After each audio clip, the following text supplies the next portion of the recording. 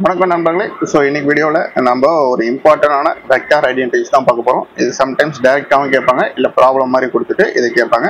So இது தெரிஞ்சால் தான் நம்ம வந்து சம் ஆஃப் த ப்ராப்ளம் வந்து நம்ம வந்து டிரைவ் பண்ண முடியும், இல்லை கால்குலேட் பண்ண முடியும். இந்த வெக்டார் ஐடென்டிட்டி தெரிஞ்சாதான். Okay,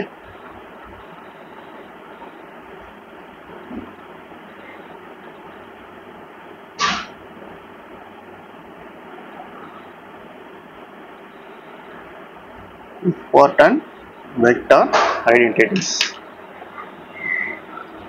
So first one, divergent a plus b.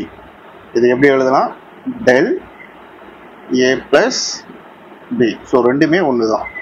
So இப்படி கேட்டால்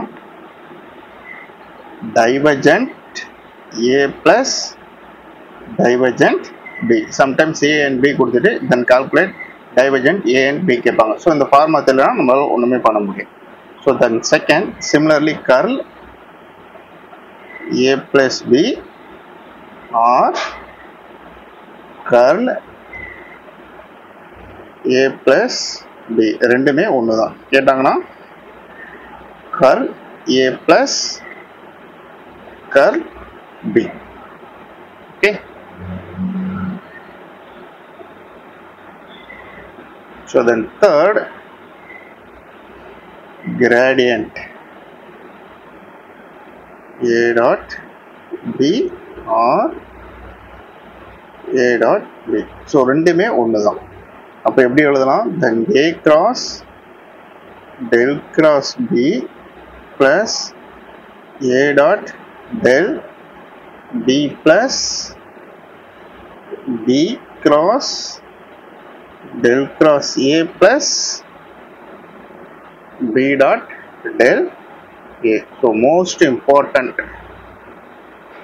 Okay, so gradient a dot b we have to write it. So one time நீங்க write out பண்ணாலே you have to get the idea. So இதுமே நம்ம derive பண்ணலாம். Okay, but அது நம்மளுக்கு தேவையில்லை. பட் PGTRBன்றதுனால பட் இருந்தாலும் நம்ம வரக்கூடிய வீடியோவில் நான் இதை வேணால் derive பண்ணி காட்டுறேன். we have to prove that. Okay, so next fourth,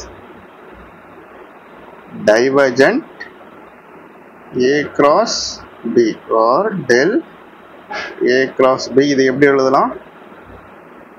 b dot curl a minus a curl b.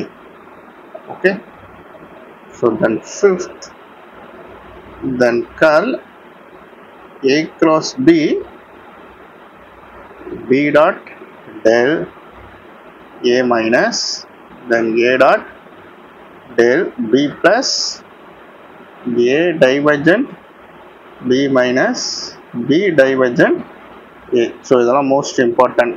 Okay, so இதெல்லாம் தெரிஞ்சாதான் நம்ம சில டைம் டிரைவ் பண்ணும்போது சில சமயம் அங்கே வந்து we have to apply this equation. then curl a cross b இந்த ஃபார்மா தெரிஞ்சாதான் நெக்ஸ்ட் ஸ்டெப் நம்ம போக முடியும். So the vector identity is most important. Okay, then 6.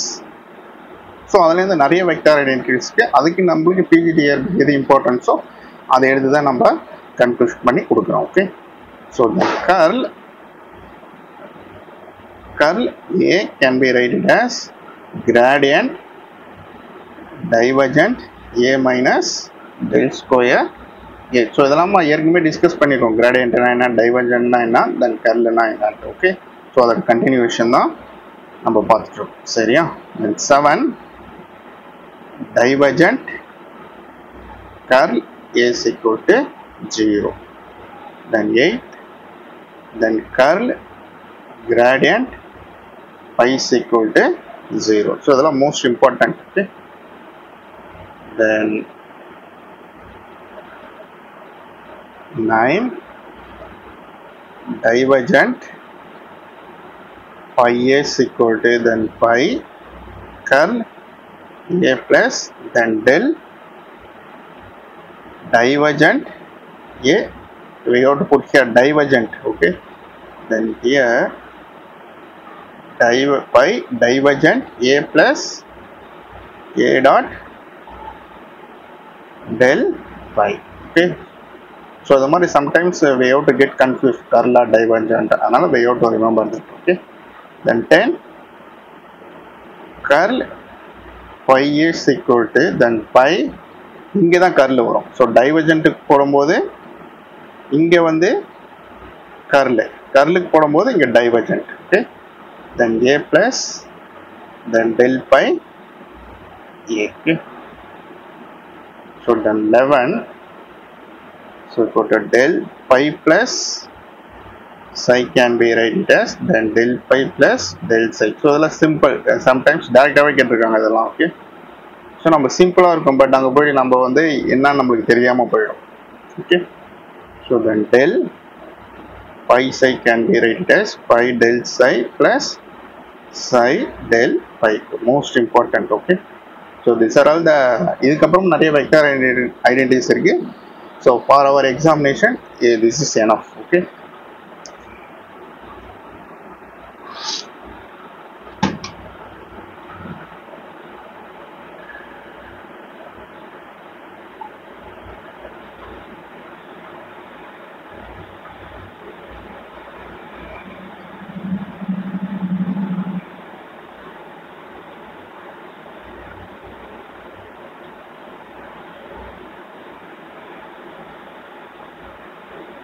so then important vector identities. So the divergent a plus b, then curl, so the gradient a dot b,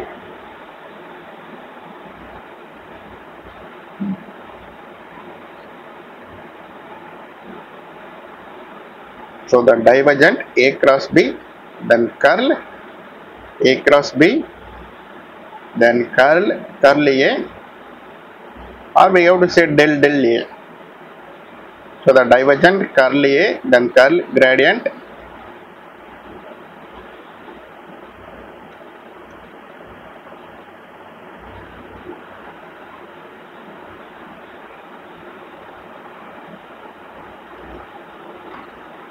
so. Okay, so I hope you have to understand.